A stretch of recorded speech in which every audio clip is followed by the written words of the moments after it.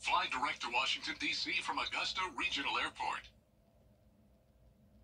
The Live 5 for 6 Skyview Network, sponsored by Terry Lambert Hyundai. Tracking showers and thunderstorms on Live 5 for 6. I'll let you know well they'll go and what impacts to expect coming up in your 5 for 6 forecast.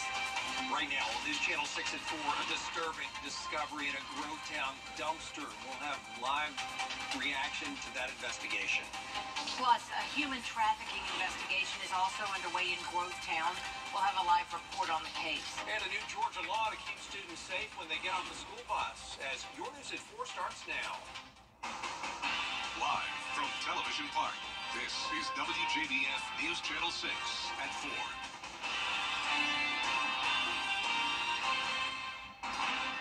Hey everybody, I'm Brad Means. And I'm Jenny Montgomery. Thank you so much for joining us. Coverage you can count on begins with the investigation into a dead fetus found in a trash can at the Walmart in Grovetown. Hannah Latier spoke with law enforcement and witnesses. She's live at that Walmart this evening. Hannah? Jenny, an investigator with the Columbia County Sheriff's Office tells me the fetus was miscarried, and then the mother and father notified Wellstar MCG Health after it was disposed of in a trash can in the Walmart parking lot.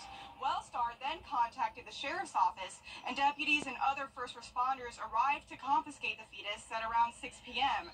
The investigator says the family was cooperative, and based off conversations, he believes this miscarriage caught them off guard and they panicked.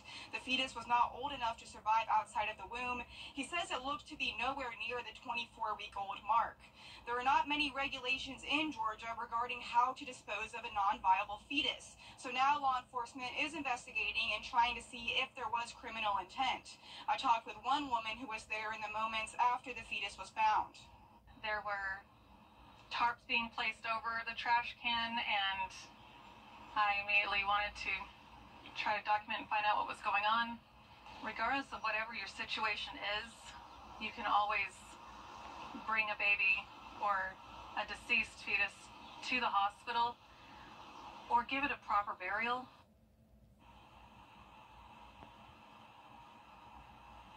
The Sheriff's Office is working with the GBI to do an autopsy on the fetus, and investigators say if you find yourself in a similar position, to contact your doctor or 911 before disposing of the fetus. Live in Grovetown, Hannah Latier, WJBF News Channel 6. And staying in Grovetown, an investigation underway after a woman told police that she was a victim of human trafficking. Officers have arrested 36-year-old Joe Lewis Hills Jr. Bria Smith, live now with more on this case. Bria. That's right, Brad. Well, I spoke with, neighbors in that area who are in complete shock after hearing about what has happened in their neighborhood. Houses down from their own home. Police say on Tuesday afternoon, a woman showed up at Grovetown Police Department claiming she was being held against her will. Police say the victim reported that she had been picked up in Macon, then brought to Savannah, and was now staying in a Grovetown home off of Grove Landing Way. The woman called a ride service to assist her to get to the police department. The local FBI field office was contacted and dispatched, and an agent assigned to human trafficking to assist. Neighbors who lived in the area for several years are in disbelief today. Immediate shock, immediate disgust. Fear, concern for the young lady and hope that she was okay. Disbelief. Been living in this neighborhood since 2019, maybe. My son graduated from Grovetown High. The kids walk the street, all ages. There's parents out here with their puppies and their babies, husband and wives, single. Young people are always in groups and clumps. They come by and sell their stuff for school. It's a military neighborhood, so I'm just really shocked. Coming up at 6, I'll have more on why Hills Jr.'s family contests these charges, and law enforcement believe that this human trafficking case might have something to do with an even larger one. For now, reporting live in Grovetown, Bria Smith, WJBF News Channel 6. All right, Bria, thank you so much for that report. A drowning investigation is underway in Augusta. It happened last night at a home on Westfield Drive, that's off Sibley Road. When deputies arrived, they found a juvenile unresponsive in a pool. An autopsy has been scheduled. Another death investigation Investigation underway in Augusta after a man was found dead in a homeless camp off Davis Road. Coroner Mark Bowen says the victim had been dead for at least several days. A name has not been released. It is time now for a look at the weather with meteorologist Miller Hyatt. And the rain's coming down in full force right now, Miller. Yeah, that's right, Brad and Jenny. We've got up here in just a few minutes. Brad and Jenny. All right, Miller, thank you. A new Georgia law increases penalties for drivers who pass stopped school buses. And today, Burke County is reminding drivers to follow that law ahead of the first day of school on August 5th. Kim Vickers has more. Well, school buses are statistically the safest way to get kids to and from school every day. But when other drivers don't stop when they're supposed to, it puts the students' lives in danger. In that law, Addie's Law, House Bill 409, came about because the 8-year-old Adeline Pierce was struck and killed by a motorist while she was loading the bus in Henry County earlier this year. In 2019, the Burke County School District began tracking violators illegally passing stopped school buses. There have been 964 citations that have been issued. This is not the full amount of how many actually ran the stop sign. That number exceeds 1,200. But the ones that were actually cited because it was proven to be a sure violation was 964.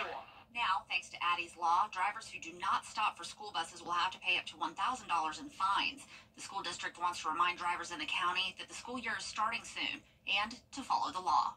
When you see a school bus stop loading or unloading students, please be sure to stop. In 2010, Jaquan White was hit by a driver when trying to get on his Burke County school bus. I remember waking up that morning, and I was going to the bus stop, waiting for the bus to pick me up. And after that, I just remember blacking out and waking up in the hospital that morning. My left leg had to learn to walk again. Now, White is a school bus driver for Burke County. He tells me it bothers him when people don't stop for his bus. Angry. Like, when I see them, that I have my lights on, ready to pick up, I'm wondering if they're going to slow down or not, which some of them do, some of them don't. Both the district and Burke County law enforcement believe that these new fines will make a big difference. Like most people, including myself, I just don't have $1,000 to have to pay out. The points on your driver's license, your insurance rates, that monetary fine is what's going to really get everybody's attention. For more information about Addie's Law and the consequences if you don't follow it, just head on over to WJBF.com. In Waynesburg and Vickers, WJBF News Channel 6. Well, the wait continues to find out if the marble tiles on the municipal building in Augusta are safe. Commissioners were told back in April that they needed to do an emergency bid for an X-ray inspection of the building after one of the marble tiles broke loose. An engineering report said the potential existed for one of the tiles to fall off the building. Instead of an emergency inspection, though, this project is just going out for a regular bid, and some leaders say they don't think the delay is risky. We check the building weekly. We're making sure that, we don't have any loose tiles at this point where it's hanging off the building. If so, we will immediately have those removed. So right now we're in good shape. We're getting the bid put together now. So hopefully in the next few weeks that bid will be out and we get some people to bid on it and then come back and get that done. Commissioner Sean Franham says he thought the emergency inspection had been approved, and he says he wants leaders to talk about this again at their meeting next week. Still ahead, the president is set to address the coming up Columbia County leaders talking about millage rates in the area. We'll have the breakdown on the recent meeting when we come back. Weather headlines on WJBF News Channel 6. Brought to you by Hickson Roofing. If your roof needs fixing, call Mr. Hickson. Imagine the big vacation is finally here and it's time to head to the airport. Imagine the crystal blue water, the white sand. Work will be the farthest thing from your mind. Imagine missing your flight, the injuries. The only vacation you'll get is at home, in pain. George Sink Injury Lawyers has seen most every kind of accident. We've helped thousands of people, just like you, get the help and money they need faster. Call all nines now. That's one time. No, it's coming down hard right now. It is. The Columbia County School Board approving a rolled back millage rate at their meeting last night. The superintendent talking about it. He presented the new rate of 17.10, lower than last year's 17.20 rate. Tonight was the final hearing for our millage rate that the Board of Education has to approve every year. This will be the 4th straight year that they've been able to lower the millage rate. Now we're down to 17.1. They went down a tenth of a percent. We were at 17.2, and so that's good news. So we're looking forward to continuing the work with the budget this next year. The first day of school in Columbia County is August 5th. Coming up, a fun event to bring the community together in Aiken. What to expect? Well, we'll have the story for you after the break. Why buy? Learn more at woundedwarriorproject.org/together. The CSRA is full of amazing women. Women who inspire. Women who innovate. Women who lead. That's why News Channel 6 brings you Women to Watch. On the last Wednesday of each month, News Channel 6 recognizes local businesswomen who are making a positive impact in our community. Nominate someone today at WJBF.com. Sponsored by Goodwill. You and me, we're the best of friends, and we'll stay together till the end. For years, Freddie the Forecaster has been a true friend to our community. We're the best of friends. Enter to win your very own Freddie bobblehead today at WJBF.com. Sponsored by Alpha Insurance. An alumni basketball game is bringing former CSRA athletes out for a good cause. It's called Juice Hoops, and it happens this Saturday morning. Starts at 9 o'clock at First Baptist Gym in Aiken. The event's going to feature big basketball action along with music and vendors. I grew up in foster care and stuff like that, so I seen how people come from rough places and things. So what we like to do, man, we like to give scholarships to families and stuff like that to help. And see, can we help, man? Give them a little push up, man, to get out of the communities and stuff that they came from and try to experience the world and stuff like that. Young Hopes events like this will bring the community together. For the full interview and ticket information, just go to our website, WJBF.com. There's a lot more coverage you can count on at 4:30. Including Israel's Prime Minister